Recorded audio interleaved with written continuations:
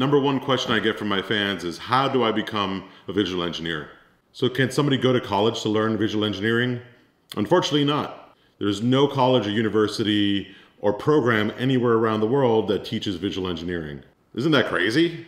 So let's break down the words. We have visual and we have engineering. So that means somebody that uses engineering to make visuals. I think it's as simple as that.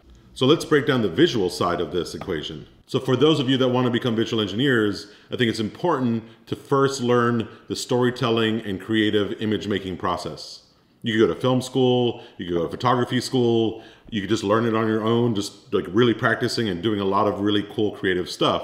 But at the end of the day, you were storytellers first. So as a still photographer, I was trained on how to make really beautiful still photos and beautiful visuals.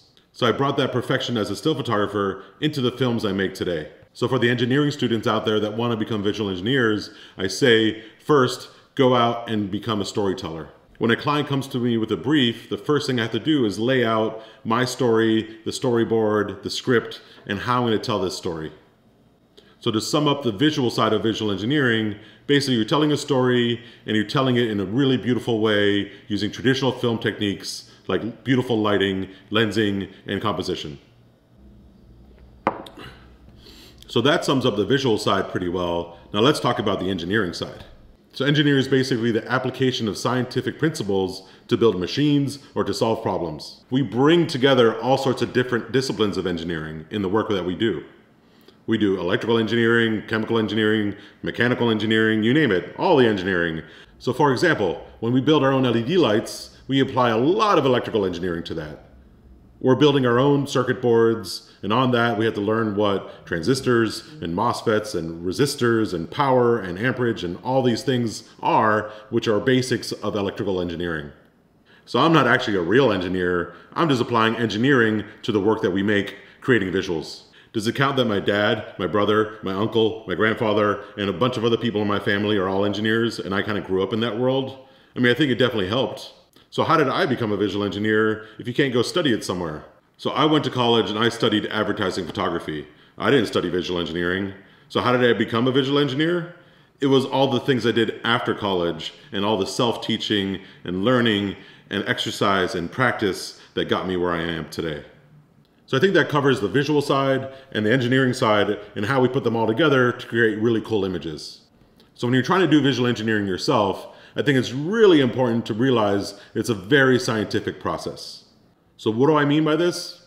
Well, basically, we have a lot going on in our shoots if you've watched our BTS. So how do we nail down that perfect moment? The scientific method. In some ways, it's like conducting a symphony.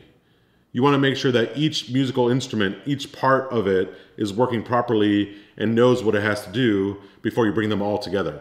So let's say the robot moving the product. Let's do that first. So we want this Coke bottle to, let's say, spin around. So we program that move until we're happy with it. Then we're going to splash it with some liquid. So let's get the catapult in and let's get that movement right.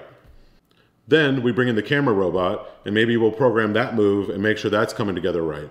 So we keep bringing all these little pieces together until we get that perfect shot.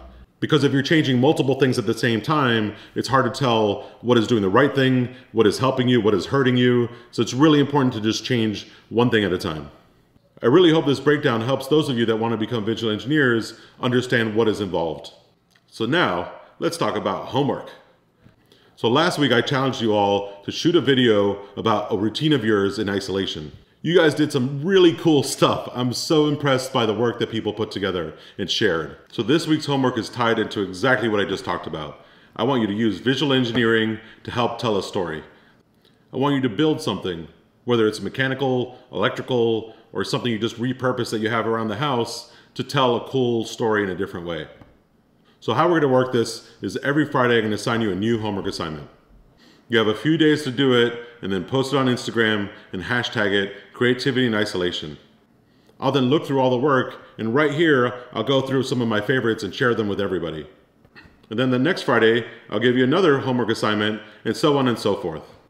These homework assignments could be really fun and you can do some really creative stuff if you push yourself a little bit. So I think that's it for this week. Please make sure you subscribe to the YouTube channel and share this with anybody that might be interested. And if you haven't done it yet, please sign up for a Kickstarter campaign to make sure that you're on board when we're ready to launch it. Once this isolation is all over, the hope is to launch the Kickstarter campaign to start the Garage Learning for real. When we launch the Garage Learning for real, we're going to have a dedicated 10-person staff and space, and it's going to be a true company dedicated to teaching this. There'll be a dedicated website and forum and portal and way for you guys to exchange information and share all the things that you're doing. Plus, we'll launch all the really cool kits that we've been working on that you could buy and build yourself at home. We're super excited for what the Garage Learning is going to be, but for that, we need to do the Kickstarter to raise some money. So I hope that you guys could support us and share this with all your friends. And please, everybody, coronavirus is really serious, so I hope you stay indoors, stay safe, and stay creative. Stop it! What am I stopping? Stop recording. Oh, you want me to stop it? Yeah. Like right now? Yeah.